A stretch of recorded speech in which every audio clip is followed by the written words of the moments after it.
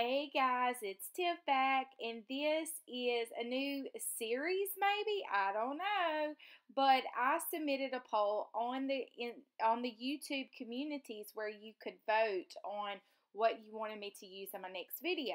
And so, out of the four options, this one had 33 votes, so this is the one that I'm going to use today.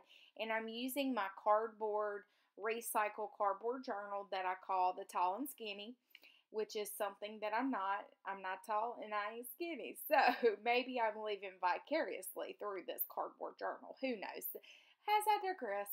Okay, so I'm going to go ahead and I'm going to glue down some of that written vintage papers. And I immediately got this feeling that I needed to put some paint. So I am not a rules kind of girl, and so I don't really follow a really hard set process.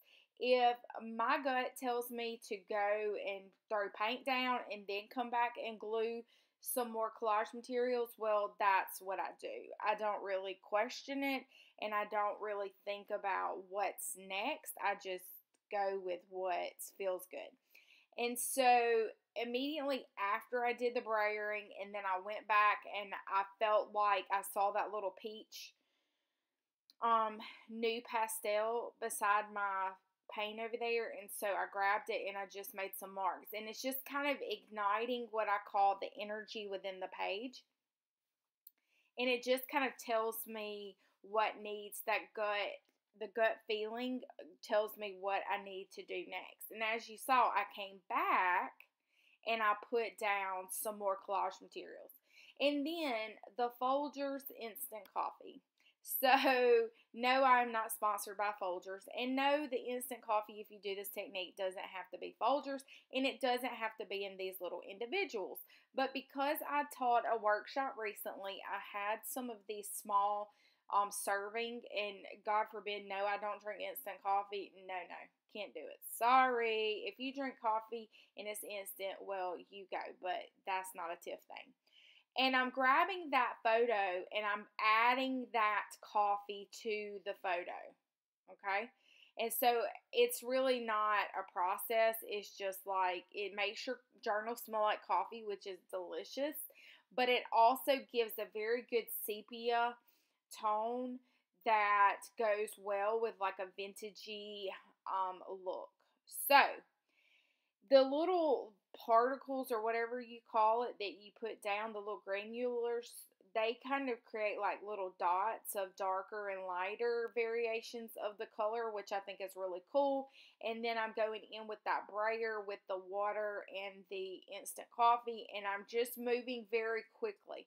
So my suggestion is if you get in a place where you're feeling stuck and like you're start questioning yourself, go really quick. That's why I am a supporter of the timer, because it makes you move quicker and it makes you think less. And art should not be stressful in Tiffany's book. So I'm going in here with some, I believe, Lord, I don't even know, y'all, some chalk paint. And I love the colors, like the brown and the richness and that bronze liquid ink stuff. P.H. Martin, maybe? I can't remember. Heavens to Betsy. I don't know why y'all watch me. Anyway, so I'm going in here because I wanted to warm it up with this nice mustardy NuPastel, and I just have like a little giblet of it. That's why it's so small and you can't hardly see it. And I'm just kind of moving that around the page. And I'm really, like, this is sped up for y'all, so y'all don't have to watch me like 100,000 minutes. But I'm really moving.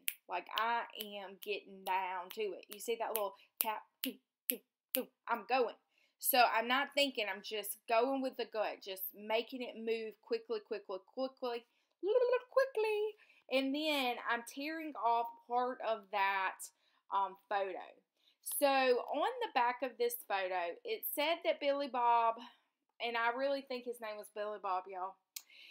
Billy Bob was 3 years old in this picture, and she was so proud of that. So she wrote it on the back, and I wanted to capture that as well as save this 1927 little giblet of handwriting on the back.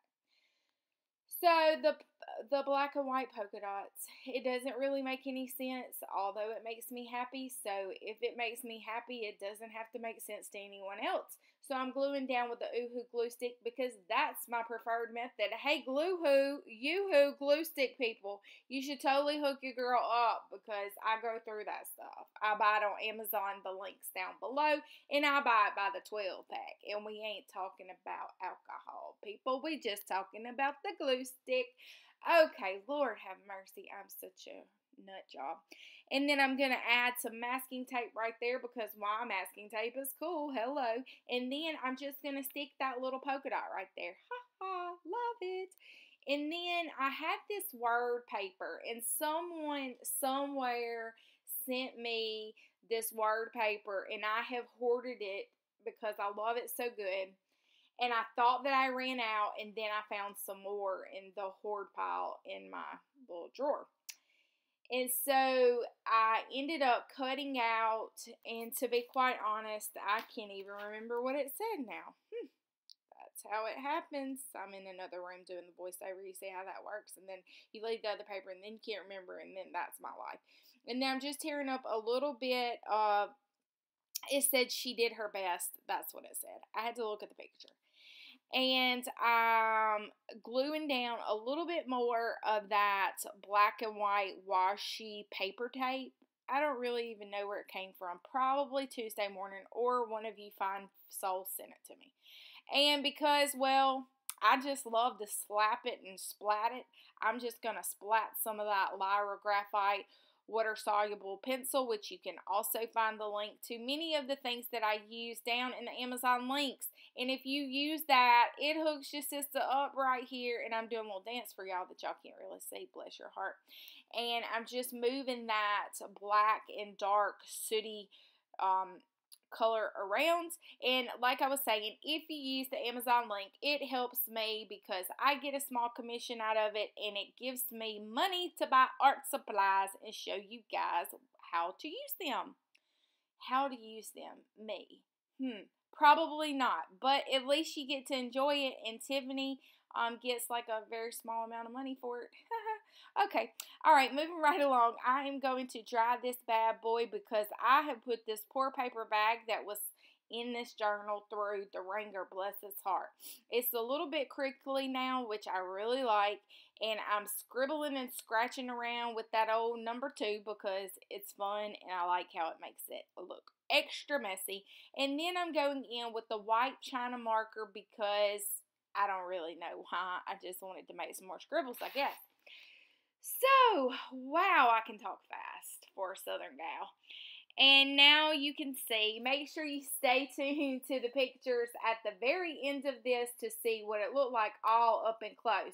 And if this is your first time joining me, where the heck have you been, honey? Click that subscribe. Click that subscribe button. Leave me a comment and tell your girl what you'd like to see on the next video.